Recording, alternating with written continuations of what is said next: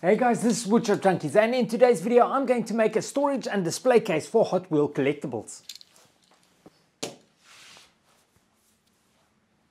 Right guys, so as many of you know, last year I became a dad, and in my son's birth month I very impulsively started collecting mainline Hot Wheels. I figured when he's old enough I'll give him the collection and it might be a fun thing to hunt for cars together, or that's the idea. I mean, that's assuming he likes collecting toy cars, or likes cars for that matter. If he doesn't, I guess I get to keep the collection, so it's a win-win for me. Either way, at the moment, the small but growing carded collection is stored on improvised racks in his room. But when he gets older, I am almost 100% certain it's going to be impossible to stop a toddler or a young boy from wanting to open all the blister packs and play with the car inside. That's why in this video I'm going to build a decorative display for his bedroom that can be used to store uncarded cars. You know, ones he can play with. Will it stop him from wanting to open the blister packs and play with the carded cars? Probably not, but it's worth a try. The unit I'm building today will serve as a storage and display unit for up to 64 uncarded Hot Wheels in individual compartments to keep the collection organized.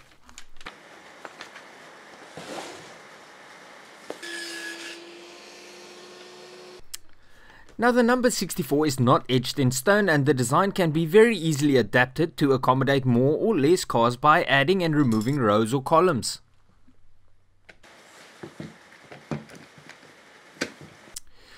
To produce the individual compartments that are going to be arranged in a grid form, I ripped up 6mm or 1/4 inch plywood which will form the vertical and the horizontal partitions.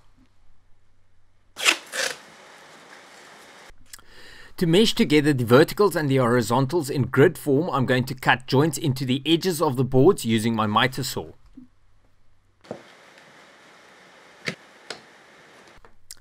And to ensure that the joint spacing on the verticals and horizontals respectively are exactly the same, I taped them together before cutting the joints.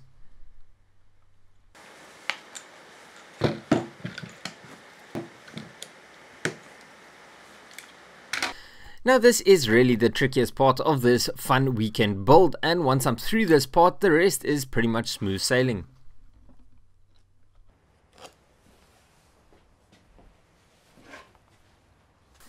If at the end of this video you guys are looking for some plans or exact dimensions for this project, I will be posting very detailed plans to my plans website, and I will put the link in the description of this video where you guys can check it out.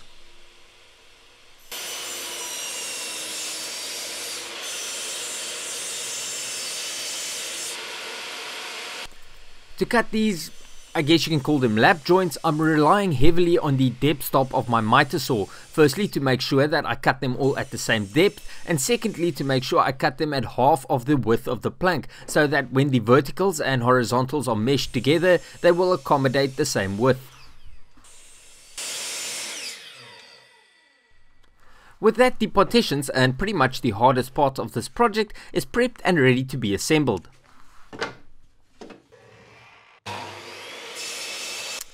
Now the basic storage unit consists out of 3 main components, of which the partition section is one. The other 2 components is the frame and the backing. Next I'm going to assemble the frame.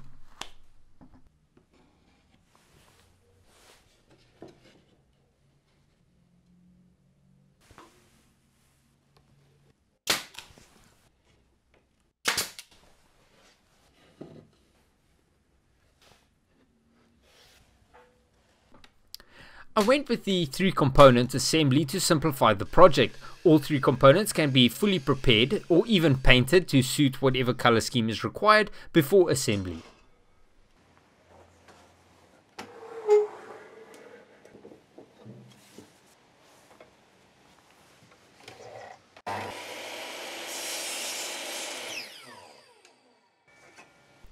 Right, so the frame really is just to keep everything together. I'm going to paint it to suit the room and then place all the partitions inside the frame and fix the backing behind it to complete the project. Now at the front of the frame I'm going to add a small trim piece to act as a retainer.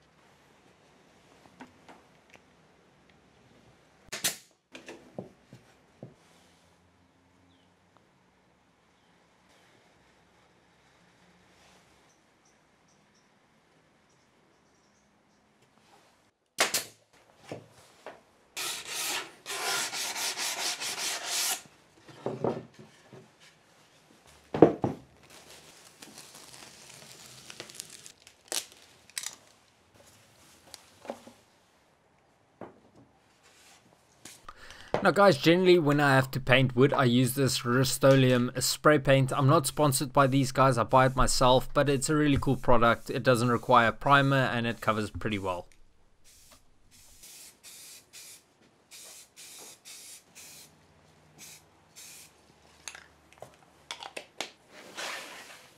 Right, so that's pretty much it for the frame. It's assembled and painted, nothing too complicated. Next, I'm going to do the backing, and for the backing, I'm using a very thin piece of white MDF, and the reason I'm going with the white is to allow the bright colors of the cars to stand out once they are placed in the unit. And the cool thing about it is if you want to add a logo, you can put like a vinyl sticker or something onto the backing before assembling the project.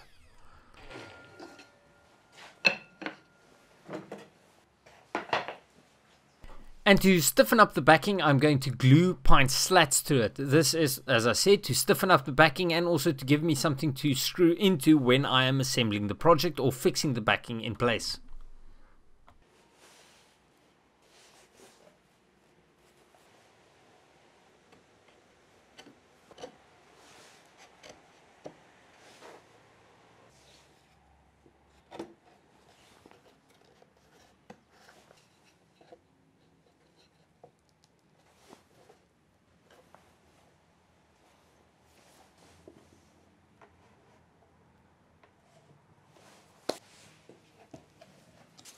Right guys, so that's the three main components of this project prepped and ready to be assembled. That's the frame, the backing and the partitions, and as you can see everything was fairly straightforward. The partitions may have been a little bit more tricky but nothing too crazy, and if I measured everything correctly everything should pop in place now, and it will take a couple of screws or nails to keep the assembly together.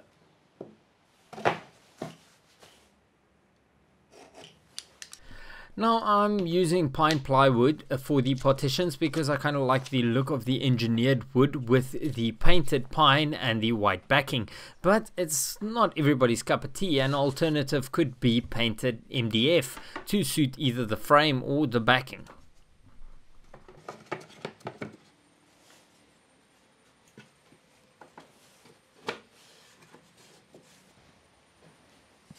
The beauty of this design is the fact that the partitions are never really fixed together or fixed to anything else. Together, the frame and the backing, when assembled, keep the partitions together.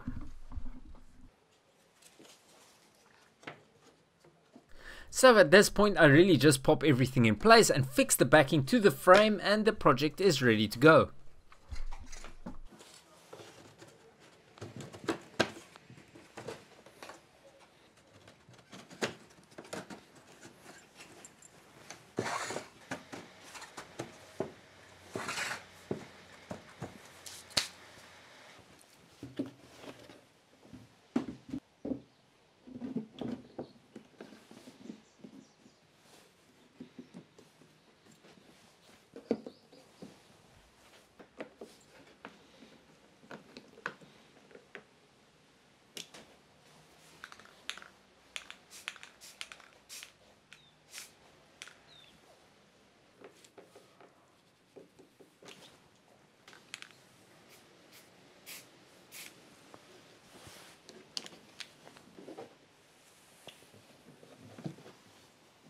Now I probably should have used a cleat to fix this unit to the wall, but I for some reason decided to put two screws from the front, and I'm going to cover up these screws with plastic caps.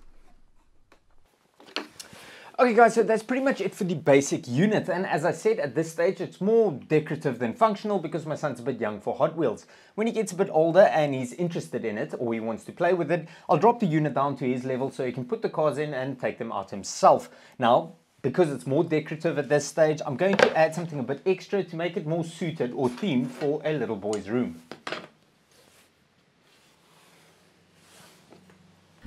I'm going to add a truck that will make the unit look like it's a trailer transporting, well, Hot Wheels. And for the truck I'm going with a layering technique that will allow me to paint the layers different colors.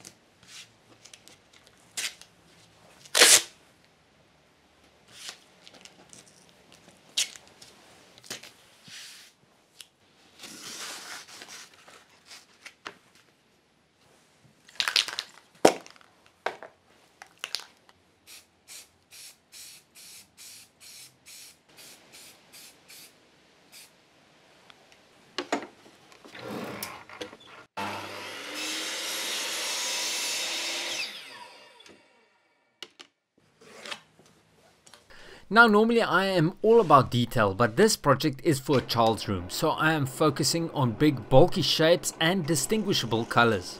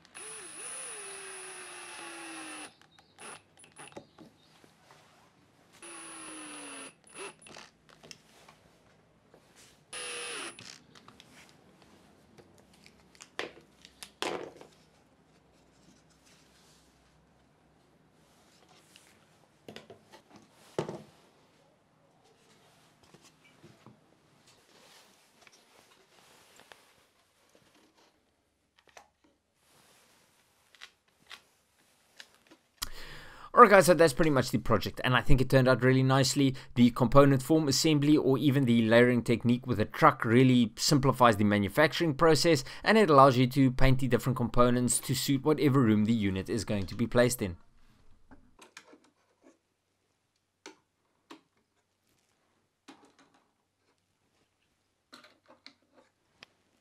Right, and that's pretty much it for this project. I hope you guys enjoyed it. I know it's a little bit of a break from the normal for my channel, but it was a fun weekend project and I think it turned out quite nicely. Hopefully my kid enjoys it when he's a year or two older as well.